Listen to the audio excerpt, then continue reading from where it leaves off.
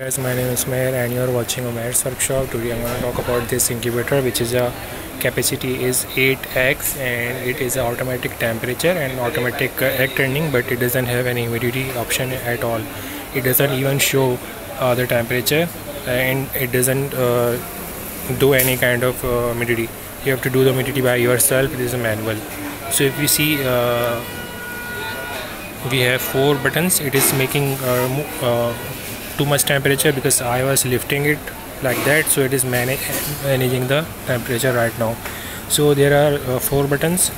This is a light button and it will turn on. You can place the egg over here and check if it is fertile or not after 6 days. And if you press the plus button, the turning will turn on. You can see egg is turning by this gear motor. It is also the AC DC 12 volt, so it can forcefully open the egg turning tray, and you can set the temperature by yourself by pressing the set button one time and change it by yourself. So it is 37.8, which is a perfect temperature for Celsius. So it also comes with this water fillers over here. We can place the bottle and the bottle will fill all the hole inside of the incubator, and it will manage the humidity. You have to do it by manually. And if you can see the manual over here, there is the whole manual.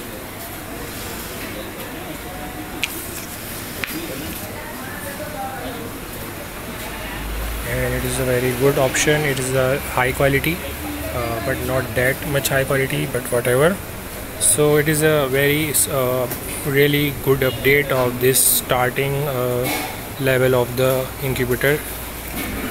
And if you can see from the inside, we have these in silicone heaters, white color silicone heaters in a wire shape. So it is around from fan as well, and around 2 heaters, and fan is taking the air and throwing the air to the heaters, and the air is going from here to the downside to the eggs, and it's working perfectly. Now it is very high quality, and you can see the eggs, and it's a very small size. The size is around 1 foot by 1 foot and the height is around 6 inches. This is a very better option if you are starting level hatching, or you are just trying to see if it is good for you. So you just place the eggs and it will work all the work by itself. So it is automatic system. You can place any kind of peacock eggs and partridge eggs, very fancy and high quality fancy breeds. So it can be a good option because it is small, it doesn't take much space.